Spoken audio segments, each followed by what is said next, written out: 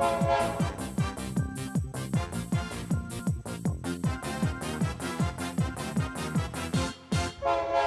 right. Afternoon, everybody. How was lunch? Good? Good. Awesome. So this is the junior developer track, and so I'm kind of curious going into this what people's backgrounds are. So how many of you came to Rails from some kind of boot camp? Okay.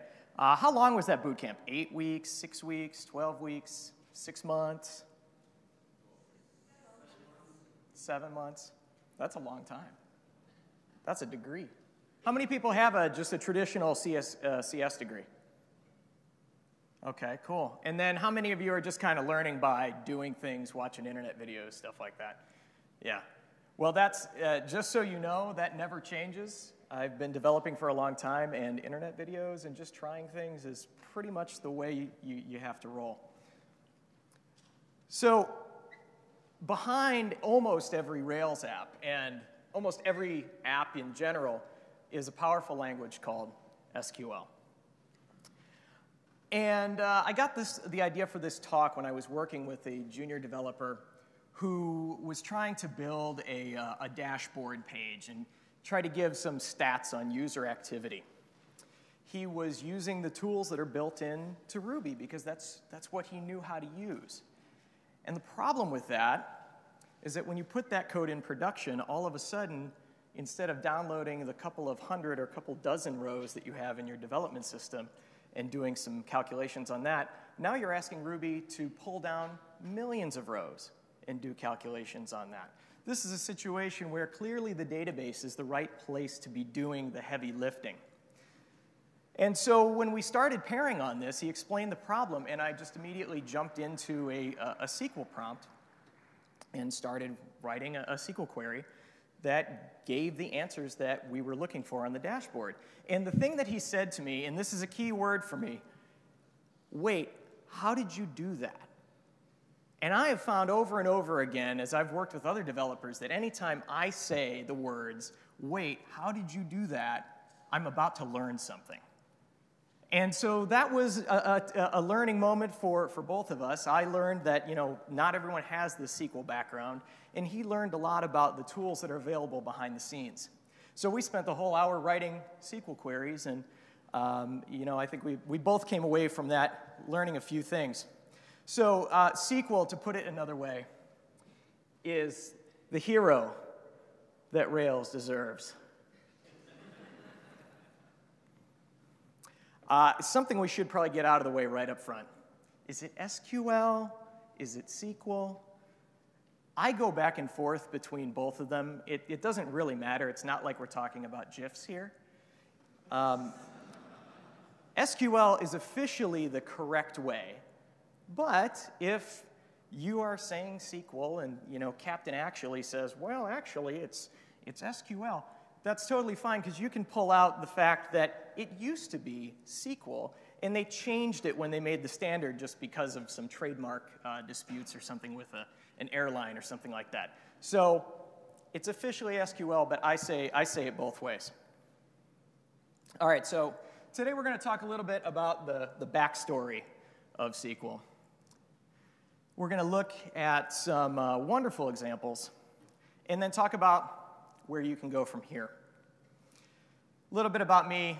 My name is Ryan Dlugosz. I did not sneeze through my name there. It's actually pronounced that way, Dlugosz. Anyone else here Polish? All right, we will find some barbecue pierogi after this in this town. I've been programming for about 20 years, 15 of those professionally. I live in Cincinnati, Ohio, with my family there. You can find me on Twitter. I'm @Lebowski, so I don't need to tell you my favorite movie. I'm a consultant, which pretty much means I can say yes to things before I actually know how to do them. Learning as you go is a skill that you'll learn as a developer. And recently, I have started working as an instructor for Girl Develop It, which is an organization that helps adult women get launched into technology careers. So if that's something that's interesting to you, talk to me afterwards. I'd be happy to talk about it. All right, so the world before ORMs. ORMs, that's the all-encompassing term for things like ActiveRecord. So in the late 90s, we were building web applications, but we weren't using these tools like ActiveRecord. We were just putting the SQL directly in line with our code. We were using Perl, we were using Cold Fusion, we were using PHP. PHP still is in use today. The structure of PHP apps is a lot better today than it used to be, though. And we would just put these SQL strings right there in line in the code, and it got messy, and it was complicated, and it was frustrating. So let me give you an example of that. Say we had an application, and we wanted to display a list of all the people that are in our system. So we would have some SQL that we would write like this, a very basic query, select the name and some other parameters from our people table. Okay, that's great. So we've got the query, and now we have to execute that query against our database. And when we do that, we're going to get back a bunch of data collected into an array of arrays. So you have a big array, and each element of that array is one row from your database. Okay, well, we've got the data, but now to use it in our application in our kind of object-oriented way, we need to build those people, and then we need to collect them into an array in our language. So we'll iterate through each row of the results there. We'll create a new person, and then for every single element of data that came back from our query, we need to just manually assign it into the different attributes that our object has. And then we have to consider, like you see on the last line here, things like, well, in the database it's stored as a 0 or a 1, but our object knows about Booleans, and so we need to translate that. You have to think about all those kinds of little gotchas there. And then finally, we'll shove that person onto our array of people, rinse and repeat. But now you have to do this same sort of thing for every single interaction with the database that your application has. It gets very monotonous, it gets very error-prone, and the code is very fragile. I mean, if you look at that code there, you can imagine if you change something with the structure of that query, it's very easy to break that mapping. So as a developer, I think we all, at least I do, but I think we all have this proclivity to avoid repetitive tasks. And if we see something that we have to type or do more than once, we try to find a way to automate it with software. And so now is the time where I admit to something that is hilariously dangerous and naive. The first application I was ever paid to build, again, this is late 90s, it was a PHP app. And it was, you know, your standard CMS-y type of application, small business app, written in PHP, and a lot of the forms looked like this. We have an HTML form, we collect a few fields, and we submit it. But take a look at that top line there, where it's submitting to. It's submitting to something called savedata.php. That doesn't seem very specific. And it doesn't have to be, because my way of getting around the problem was I passed in a hidden field called table name. And then on the back end, I went ahead and just took that table name and then dynamically built a SQL query to insert data into the database, update data, delete data, whatever needed to be done. This is very, very unsafe. If you don't understand why this is unsafe, may I suggest that you attend some of the application security courses that are later on this week. I think you will find them very interesting. My solution to the problem was, you know, please don't hack me on the submit. Now, this was behind an admin interface and stuff, so I guess you could kind of justify it like that. But really, this is no way to code. So fast forward a little bit to the mid-2000s, and ORMs are starting to become popular. So in the Java space, we had Hibernate and OJB. And in Rails, we have ActiveRecord. So with ActiveRecord, you take this giant mess of code that's here, and you replace it with a one-liner. That's great. So if ActiveRecord can replace all that, why should I bother to learn SQL? Well, one reason is because SQL is everywhere. SQLite, which is the database that ships with Rails for development, is the most, if not top 5, most popular, widely installed piece of software in the world.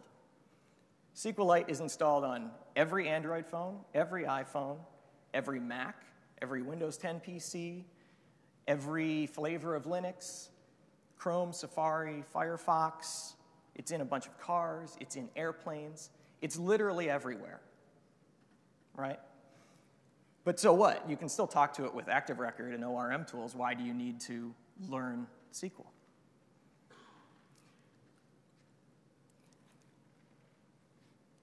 It's because ORMs come and go. I've probably used 3 or 4 different ones.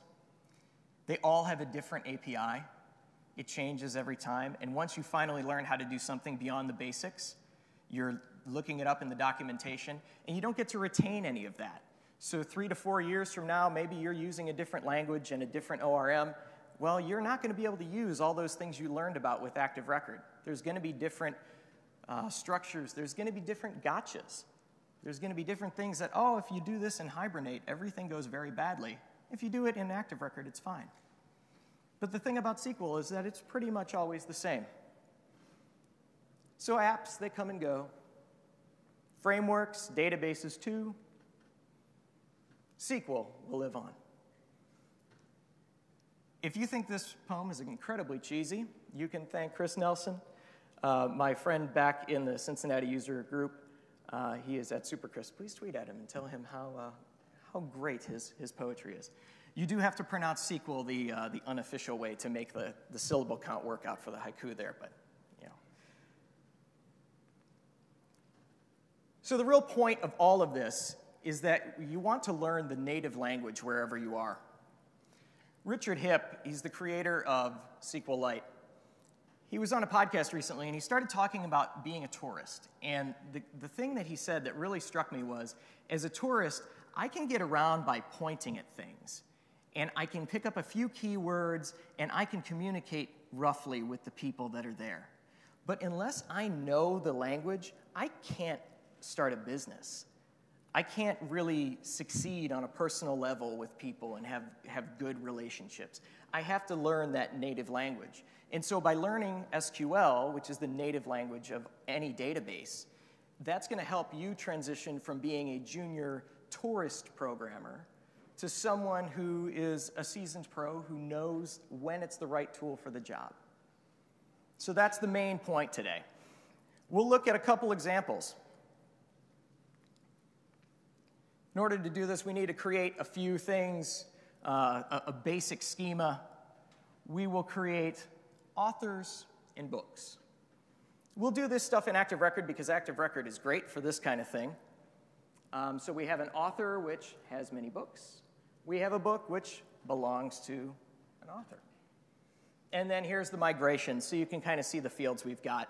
Obviously an incomplete list from what you'd have in a real application.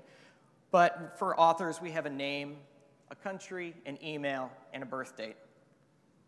And then for books, we've got titles, pages, a publication date, topics, an ISBN number, and most importantly, an author ID. So this is how, inside the relation of the database, the authors, or the books are tied back to their corresponding authors.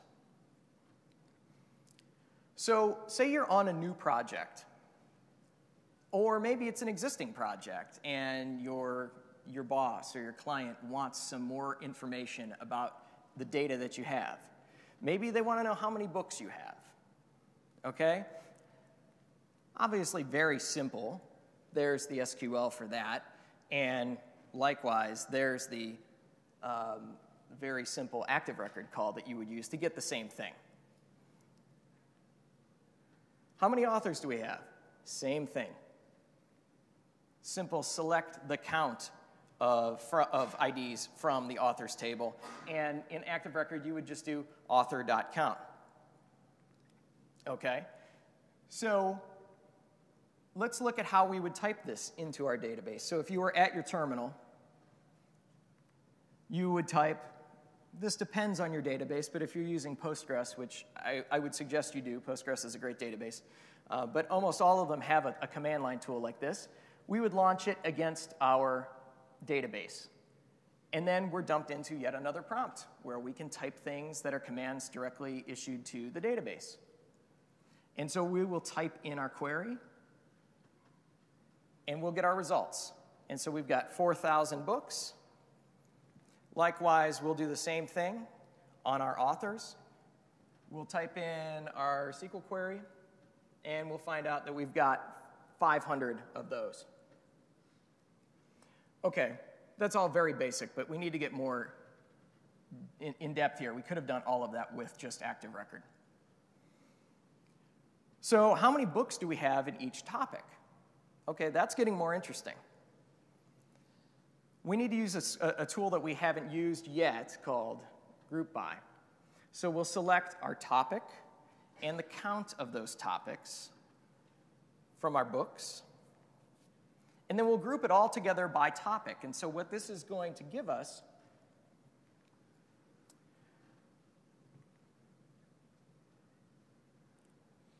is a set of results that just includes one line for each of the topics that are in our database and a count of all the books that go along with that topic. Does that make sense to everyone? You could also do that in ActiveRecord, of course. It's still simple. But these, remember, are very simple cases. As you get more complicated with these queries, and like the one we're going to do in just a minute, by the time you figure out how to write the ActiveRecord code to make this stuff happen, you might as well have just done it directly in the database. So let's look at something a little more complicated. So let's ask, how many books do we have in each topic? And let's find the minimum, maximum, and mean page count by topic. Okay. I don't know how we would do that in ActiveRecord. You might have to inline some SQL to be able to do that. So we'll start off with our SQL query. Select topic, the count of the topic, and we'll give it a familiar name for us using that as keyword. And then we'll select the minimum pages. This is using minimum, which is a function that our database provides to us.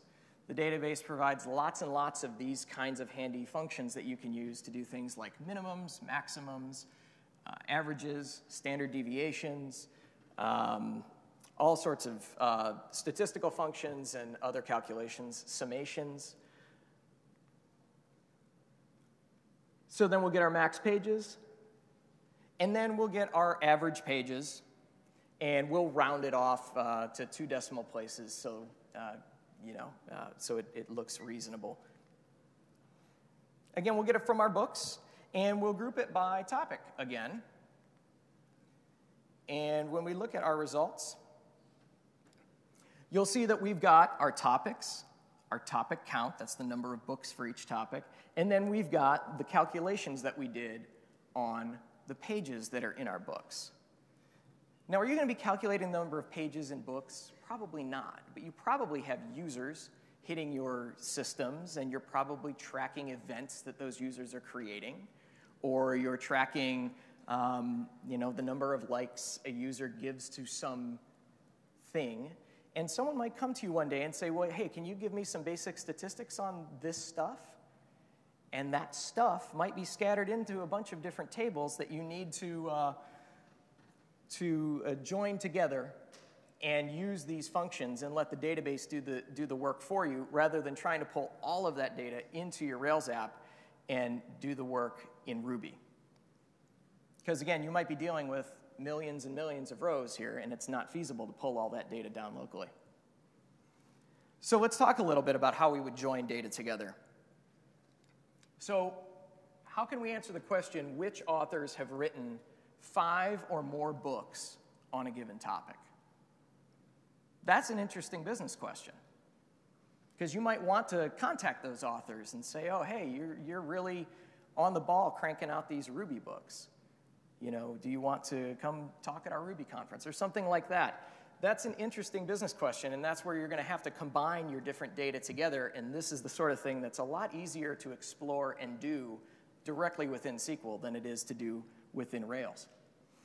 So to quickly explain joins for those who are unfamiliar, if you have authors over here and books over here, a join combines those two tables together based on some criteria. And in our example, the criteria is that the author has an ID, the book has an author ID in it, and if those fields are equal, then that's how we know that those records should be linked together. That's the essence of a join.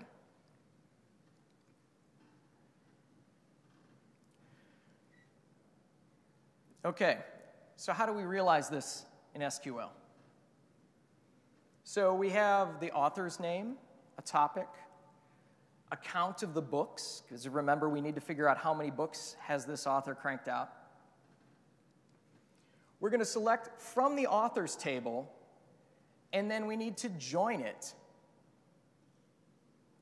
to the books table, and that's how we specify our join criteria there. So we're going to say we're going to select this stuff from the authors table, join together with the books table based on this criteria. And then we'll group these things by the author's name and then the topic. So the same group by concept we had before, but now we're just extending it a little bit and using two different criteria, two different fields in that join.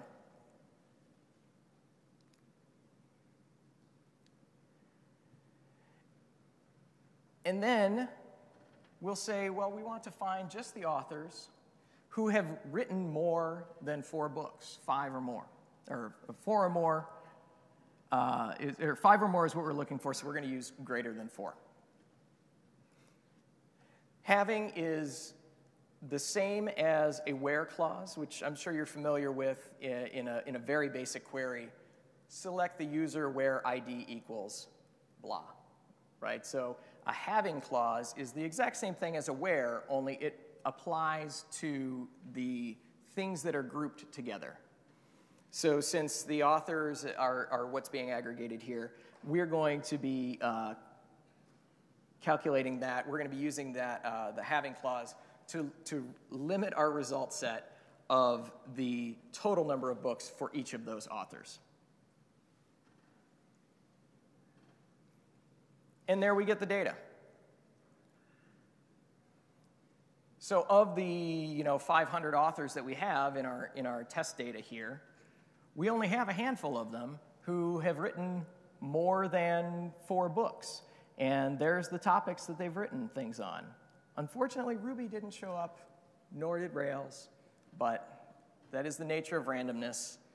The test data did not have that many authors writing Ruby and Rails books, at least multiple books back to back. So that's pretty cool. And obviously, you can take that query and you can build it from there. You can take these queries and you can nest them together. So you can take the results of one and then apply it to the search criteria that another query is using. We could have joined in another table here. Say it's a table of sales data. So instead of just asking how many authors have written 5 or more books on a given topic, how many authors have written 5 or more books on a given topic and have sold more than 1,000 copies of each of those books? Those are the kind of questions that you can answer, and by understanding how to write SQL, you can very easily come up with those kinds of things on the fly.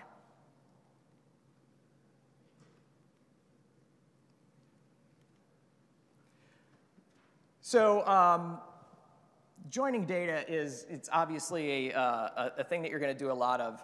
We just covered a very basic join there, the kind where you have just the records that match up. You'll see that there's a lot of other types of joins. We're not going to get into all the details of those, but suffice it to say there are ways to say, well, give me everything that just matches. And then there's other ways to say things like, okay, well, give me everything that matches plus everything over here that doesn't match. So maybe some of the authors don't have books with specific topics that you're looking for. You could also include those authors if you wanted to. Things like that. And that's all a matter of the syntax and the different rules that you apply inside your query. Okay, so let's talk a little bit about a tool called explain. Aside from doing like ad hoc searches in your database and exploring data, the other reason you might want to have some knowledge of how the database is working behind the scenes is so that you can figure out why your app is so slow. I'm sure we've all run into the situation where you work on something, it works great on your laptop, and then you deploy it to production, and it's not so great. It's very slow. On your laptop, it's fine because, for one, you probably have an SSD, so that's super fast compared to the spinning disk that might be in your database server. And on top of that, on your laptop, you might have 100 rows, and on the production database, you might have 100,000. That's a totally different ballgame when it comes to searching through things in the database. So explain is a tool that will let you understand how is the database trying to find this information. What's its plan? And it's really easy to run explain on literally any query. All you have to do is take the query that you want to test and stick the word explain in front of it. Optionally, on some databases, you can write explain analyze, and that will go the extra step of actually executing the query and giving you a little bit more information on, well, explain told me what I think I'm going to do as the database. This is my plan for how I'm going to find this data, and this is how I think it's going to go. Explain analyze says, here's my plan, and then I actually executed my plan, and this is what really happened. So I tend to use the analyze just because it gives you some more interesting information. And what you get from explain is output that looks like this, which is extremely dense. And I do not expect you to walk out of here understanding how to read, except for one key word, or two key words, I guess. Sequential scan. Anywhere you see sequential scan in an explain from your database, that's probably a bad thing, and you want to avoid at all costs a sequential scan. A sequential scan basically means the database has to look through every single row in the database one by one and see if it finds what you've told it to look for. That's very slow. That's as if you were trying to find all of the words Rails in a given textbook. And if you were trying to do that in real life, how would you do it? You would use the index in the back of the book. And if you had the index, you could say, oh, look, well, Rails is mentioned on pages X, Y, and Z. The database needs the same kind of thing. You can add an index very easily to your database, and that will help to resolve these issues where you have a sequential scan. Now, there is definitely an art to creating indexes that matter and indexes that improve performance. We can't get into the details of those today, but suffice it to say, the first step in all of this is running explain on queries that are slow, or any queries, for that matter, in your database, and just looking for those keywords, things like sequential scan. Ooh, that's a hot spot there. I probably want to look into adding an index on that, even if it's not slow on my development laptop. Rails will dump the output. It will dump the actual SQL that's being run into the development logs when you're using your application in development mode. So you can just go into your log file, and anytime you see the word select, you can go ahead and copy that, stick it into your database console, tack the word explain onto the front of it, and check out the output. It's a great way to learn more about how the database works, honestly, because you can kind of get into the database's head of like, how are you going to find this information? So, in short, run explain on everything. So you might have noticed that I didn't include any mention of how do I directly call SQL from my Rails application. That's because it's dangerous. You can definitely do that, and you will do that. But to get up here and say, well, this is how you do it and how you do it safely in a 30 seconds that we're on a slide would be a little bit reckless, I think, and irresponsible, because there's a lot of there's a lot of ifs and edge cases there that you could end up causing problems with, and I wouldn't want to lead you in that direction. But if you're doing reporting type of queries where you're not using data that's provided by the user, that's probably fine. You can use that in your app.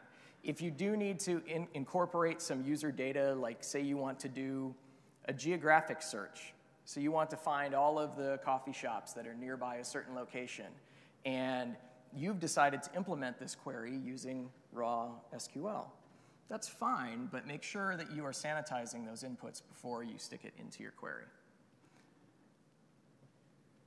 You don't want to end up like the school where little Bobby Tables went. Mom gets a phone call, says, hey, it's your son's school. We're having some computer problems. Did you name your son Robert, quote, semicolon, dash, dash, drop tables? Yeah, we call him little Bobby Tables. So that's why you have to sanitize your user inputs. You never know when little Bobby Tables is going to enroll at your school and start using your application. So where do you go from here? There's obviously a lot to this SQL stuff. If you don't have a book on your desk at work or at home that is about databases and SQL, you should absolutely pick one up. So that's not a list of recommendations or anything. That is just, there are SQL books out there, and they are ranked by reviews. Pick one. You will be able to keep it for a very long time because SQL doesn't change that much. There is also going to be good documentation for your specific database where you can learn about things like the aggregation functions, like geographic extensions and things like that that might be specific to your particular database. And usually the docs are pretty good for those. Postgres has great documentation. Remote pairing, not necessarily remote pairing, but pairing in general is, I think, the best way for a junior developer to level up quickly. Working side by side, even with other junior developers working together trying to solve a problem, but especially if you're working side by side with someone more senior, that is a fantastic way to learn very quickly things that you might not necessarily pick up in a book, because most likely you're going to be working on a real production system with real production problems, and they aren't going to be demonstrations of 2 tables with 5 attributes in each one. It's going to be real data, real problems in real systems, and that's when you learn. So absolutely pair program as much as you can, and if you don't have an opportunity to do that, there are a lot of places where you can do that online and remotely pair with people on things like Screen Hero and stuff like that. And just because I wanted to squeeze in one more GIF, here is a reminder that you should scour your logs for database queries, understand what they do, run explain on them, and figure out how your application is really working behind the scenes. So the takeaways, the main one is learn the native language. Whether you're talking about travel or programming, it's very helpful to know and speak the native language of the database, understand what ActiveRecord is doing for you behind the scenes, and by all means, pick the right tool for the job. I use ActiveRecord all the time. It is a great tool, but I know when to jump in and just use the database directly. And just because you have an ORM does not mean that it's wrong or bad to use SQL directly. You have a lot of tools, and you just need to know what they're good at and what they're not good at, and when to pick the one for the job that you have at hand. So, thank you very much. And if you have any questions, I'd be happy to take them. We have a couple minutes. Thank you.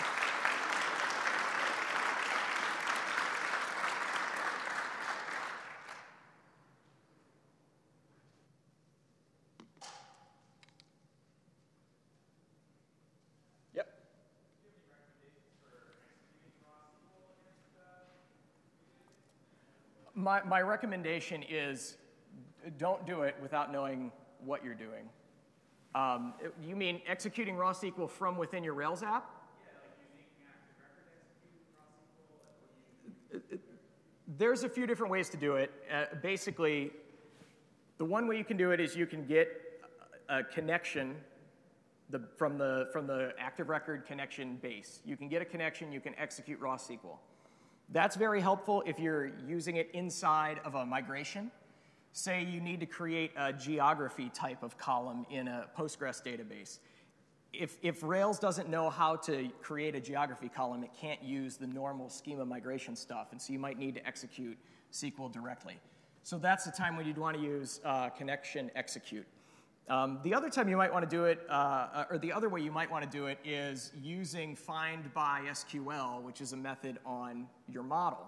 This is the one where you need to be very careful.